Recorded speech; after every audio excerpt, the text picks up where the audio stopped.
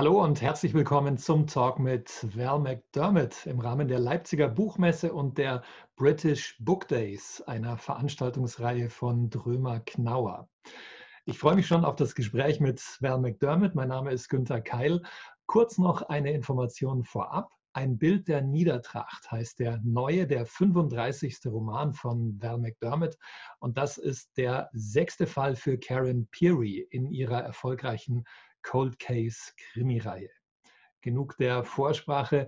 Jetzt bin ich wirklich gespannt und ich freue mich sehr. I'm really pleased and delighted to welcome Val McDermid. Hello. Hello, thank you. I wish I was in Leipzig in person. I've really missed coming to Germany this last year. How have you been over these pandemic year? Well, I've been pretty well, really. I'm lucky enough to live in Edinburgh most of the time, and that's where I've been locked down. And Edinburgh is not a bad city to be locked down in. There's lots of parks and lots of green areas. We live close to the river, and everyone was so intent on going to the park that the city was empty. So we could explore the city without the constant battle to get past the tourists and the acts at the Edinburgh Festival trying to give us their flyers and tell us what great time we were going to have at their show. So it was like discovering the city all over again. Thankfully, I had COVID very mildly at the start of the pandemic, but we recovered from that and been healthy ever since, really. So it's been not too bad. So we're going to talk about your new novel, surely, but I'd like to start with porridge and the recipe of porridge. Well, because of the issues of the pandemic, of course, we couldn't do live book events. So I was doing events just on Zoom like this. And I became quite conscious quite quickly that I was beginning to be boring to myself, never mind to the listeners and viewers. Because for writers, we only have one story. It's not like stand-up comedians who can write a whole new shtick. If you're a writer, you've only got one story about how you became a writer, one story about why you chose to write crime fiction. So I got fed up of saying the same things again and again and again, but I still wanted to be able to engage with my readers. And so one of the things I get a lot of questions about over the years is the things that people eat in the books, the meals they eat. And I do have people sit down and eat quite a lot in the books because that's how we live our lives. We're working with someone, we'll sit and have something to eat with them, or if we're on the road with someone, we'll go and have something to eat. These are facts of life. And so there were quite a few, I suppose, occasions when readers had written to me and said, what's the recipe for this particular dish? I can't find it anywhere. So we thought it would be fun maybe to do some online recipes. And so we started making videos, cooking the books, recipes from the fiction kitchen. And we started with Hamish's hipster porridge. Hamish is a man who thinks that oatmeal should be the minority ingredient in a bowl of porridge. So there's fruits and there's nuts and there's peanut butter and there's all sorts in Hamish's porridge. And we started with that and people loved it. Thousands of people have now watched it on YouTube. And so we carried on over several weeks and we've done a couple of specials since. It's just a bit of fun, really. So maybe this is a side effect, a very positive side effect of the pandemic. You never know. Well, so far, I don't think we've poisoned anyone. Hopefully, yes. And I like the fact that now in your new novel, there is Hamish and there is Karen, and Karen wondering about the way he does his porridge.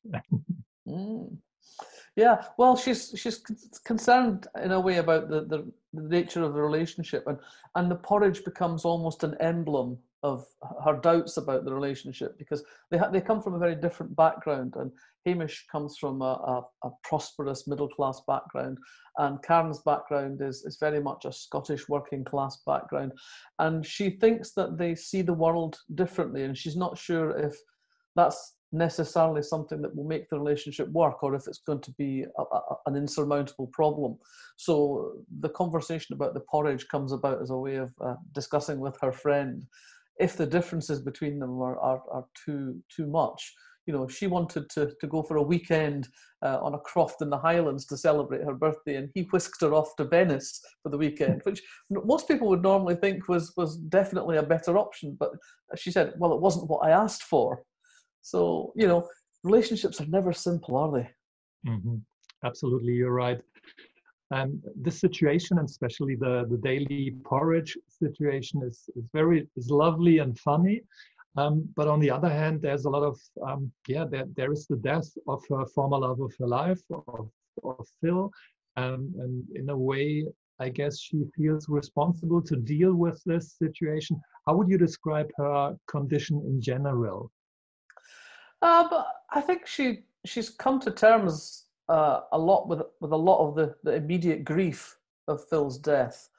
But the events at the beginning of this novel kind of bring it back into sharp focus for her and remind her of what she's lost. And you've got to feel a bit sorry for Hamish, because it's very difficult to compete with the dead. So, he's not exactly having an easy time of it with these comparisons. He tries to do the best thing and doesn't always succeed in Karen's eyes. So, that in general, though, I think she's getting stronger and she's in a better place than she was. And she's, I think, discovered her old relish for doing the job. She loves what she does, and she's got that passion back in full flow again. We talked about food now, and I was wondering, is it because Val likes lobster, or no connection? Well, we have a cottage by the sea that we've not been to very much for this last year because of lockdown. But it's a fishing village, and it's still a working fishing village. And every day the boats go out and bring in lobster and crab principally. So that's something that from my office here in Fife, I can actually look out the window and see lobster boats. And I thought that would be a good thing to use as a mechanism for starting the plot, is the body that's found in the sea, just close to where I spend a lot of time. And yes, it is very convenient, because as well as having the lobster fisherman, we have the wholesale merchant who sells the lobsters. And we can go up to the top of the village and buy lobster very cheaply and throw it on the barbecue and have lobster for dinner at a price that doesn't feel luxurious. Yeah, great. This dead body turns out to be, or was, Paul Allard, a man with a lot of secrets. When we read your new novel, we know, it's not the way, and he's not the man that we think about. What do you want to reveal about him and his life? Not very much, really. This is a novel I find it quite hard to talk about in any detail, because almost anything I say is a spoiler. But fairly quickly, the police realize that this man who's been fished out of the sea is in fact someone who was a suspect in a case 10 years before, where a senior Scottish civil servant went missing and is believed to have been killed. And in fact, subsequently, the courts have declared him dead.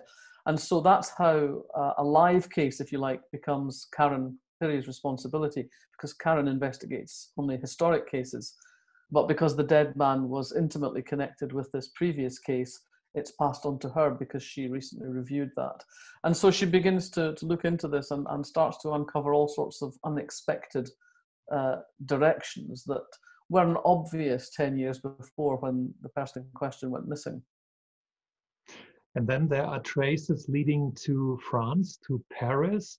And I like the fact that then there is a night train drive by Karen, obviously, and her colleague Daisy Mortimer. Do you have a connection to these night trains and the situation? Well, yeah, I love using the night train, the sleeper, the Caledonian sleeper it's called, from Euston to up to Edinburgh, or indeed further on to Fife. The night trains go all the way up to the Highlands as well. And I always think it saves me a day. If I've had to go to London for meetings, and then I can go to dinner in the evening, and I can catch the train, and I wake up and I'm home again this morning, and I can start the day, and I've not wasted the day traveling, sitting in a train or hanging around an airport. I've just made it home. There's always seems to me to be something romantic about the night train. It's a sense of adventure every time you get on the sleeper train. There's a sense that anything can happen, but of course, in reality, nothing ever does. I go off to my cabin, I have a glass of whiskey, and I go to sleep. So the promise of romance, I suppose, the promise of adventure is always there, but it never quite happens. In the case of Karen and Daisy, there's surely more adventure than romance. Oh, How would yes. you, yeah, how would you describe them as a team? Are they good as a team?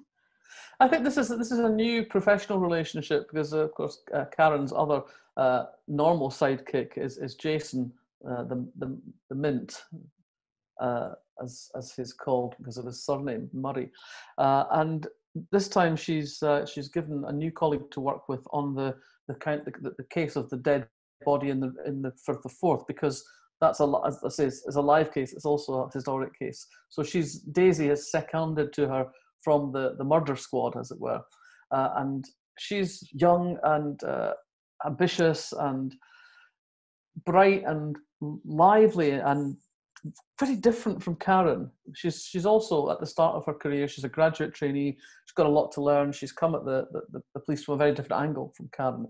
And by and large, they get on pretty well, although Karen does have a deep and profound resentment of the fact that Daisy is one of these women who can eat her own body weight in cakes and biscuits and sandwiches and never put on any weight. I'm sure we all know people like that. Regrettably, I am not one of them. But this is sort of, Karen who sort of only has to look at a donut to feel the pounds going on. Suddenly thinks this is frustrating and it's not fair, and starts getting quite. You can't eat that in the car. I don't want crumbs in my car.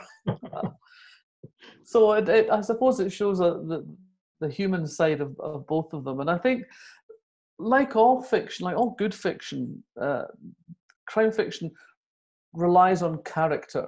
It's character that always drives the novel forward. It drives the reader forward. You read on because you care about the character. You want to know what happens to them. And it doesn't matter if you love them or if you hate them or if you just want them to end badly. You have to be engaged with the people in the book to carry on.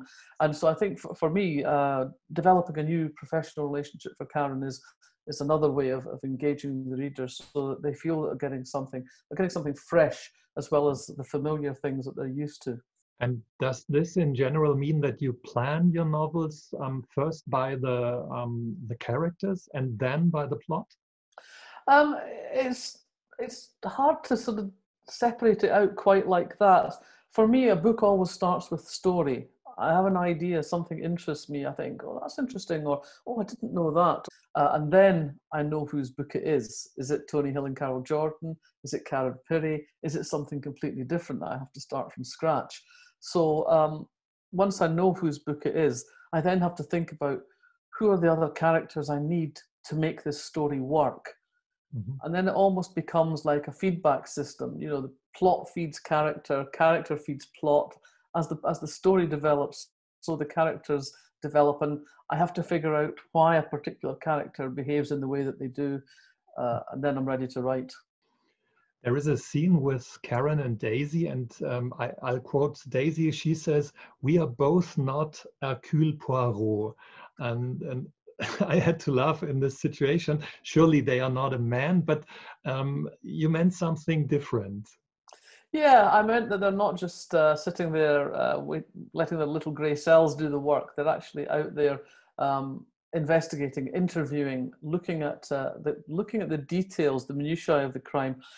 It's not a case of, I suppose, it's not a traditional finding clues in the way that you would in an Agatha Christie or a Sherlock Holmes novel. It's a different kind of investigation, and it's not one that's driven by one person's brilliant mind. A lot of it is about teamwork. A lot of it is about knowing where to look for what you need to find out. Talking about Poirot, or you mentioned Maigret.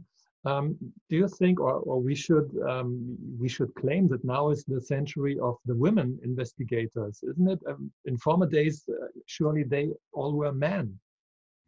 Well, there was although women were profoundly influential in the writing of the genre, you're right, they did tend to write male detectives. And I think that revolution started in the 1980s with writers coming in from America like Sarah Paretsky and Sue Grafton, initially reinventing the private eye novel with female characters. And that, I think, it's always the case with any kind of movement in literature, that you need one person to push the door open a little bit And the rest of us look on and go, why didn't I think of that? And so we now have many women investigators, and of course with the rise of the domestic suspense novel, many of those are driven by a woman who's at the heart of the story.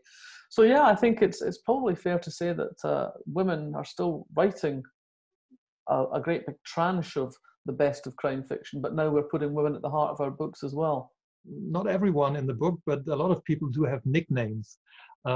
Please tell me more about the nickname of Karen. Some colleagues call her KP Nuts. Yeah, KP Nuts. KP is a brand of roasted peanuts in the UK. So, of course, nuts means crazy. So her initial is Karen Perry, KP. So she's got the nickname KP Nuts.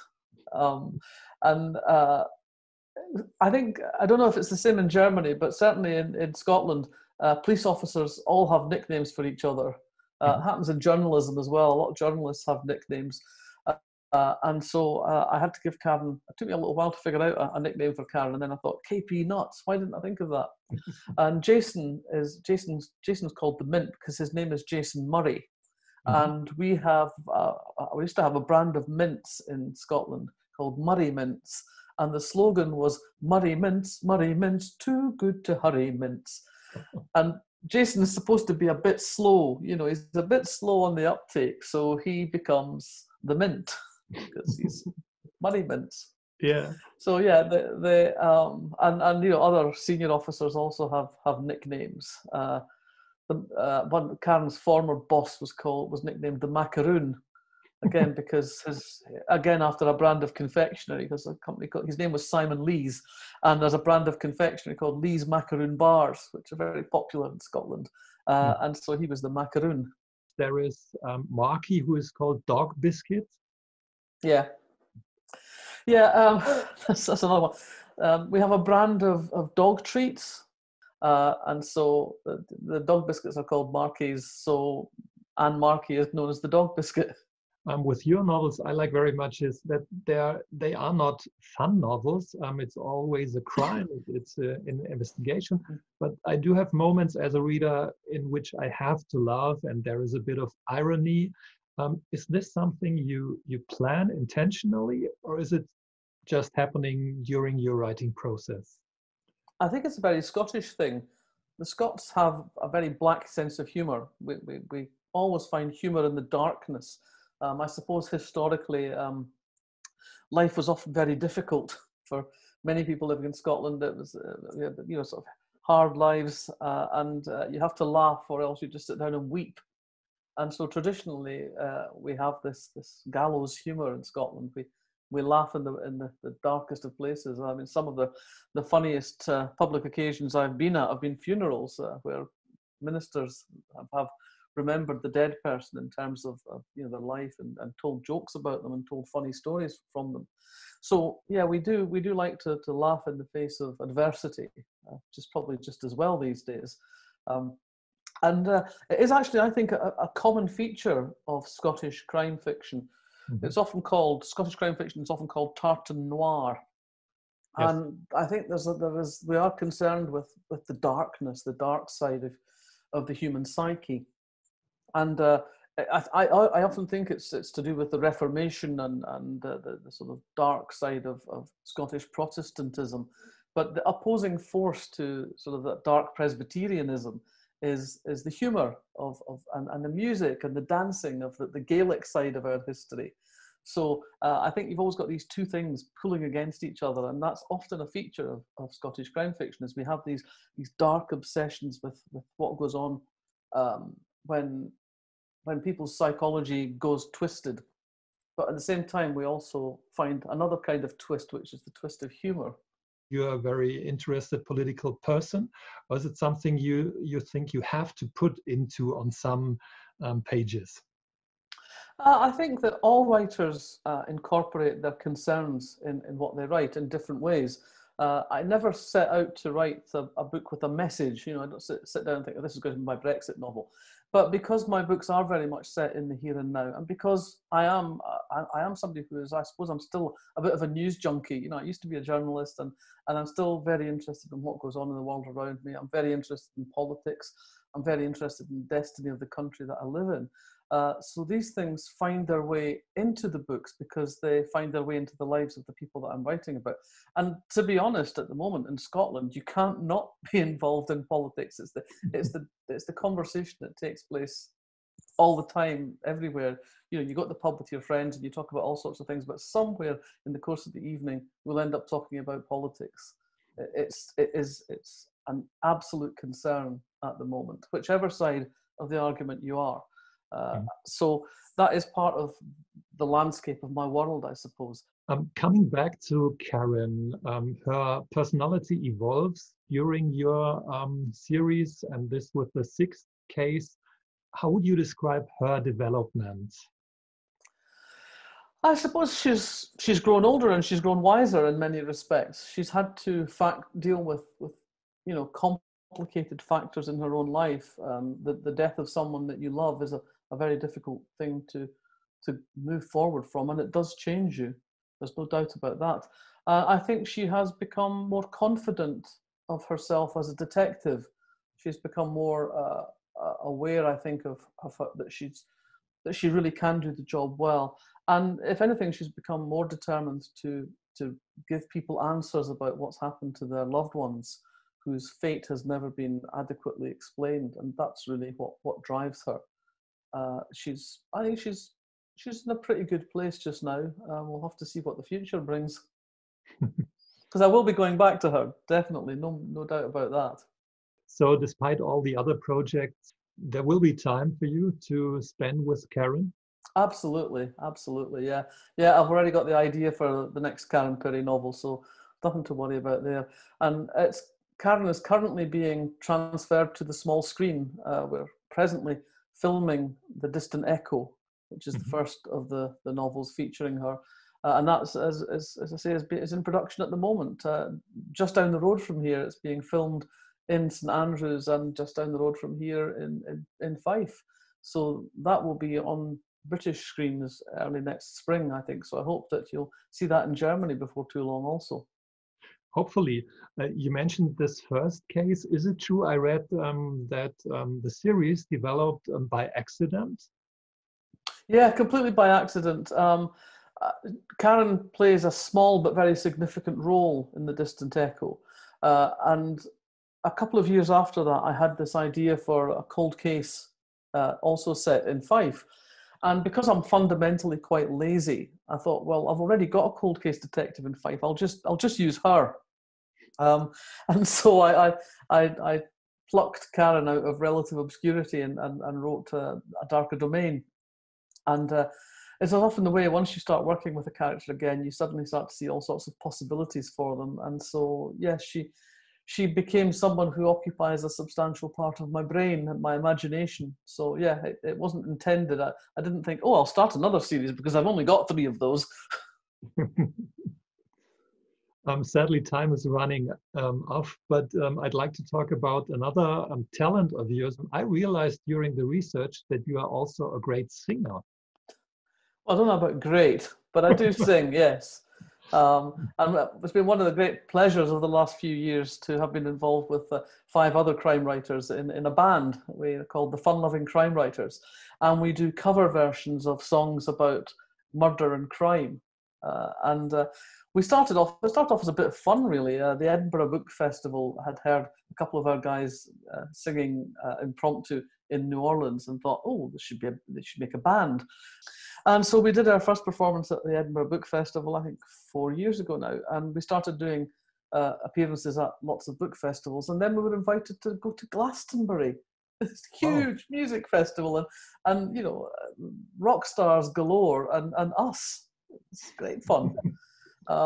We've really, really missed not seeing each other, not singing together, not making music in lockdown.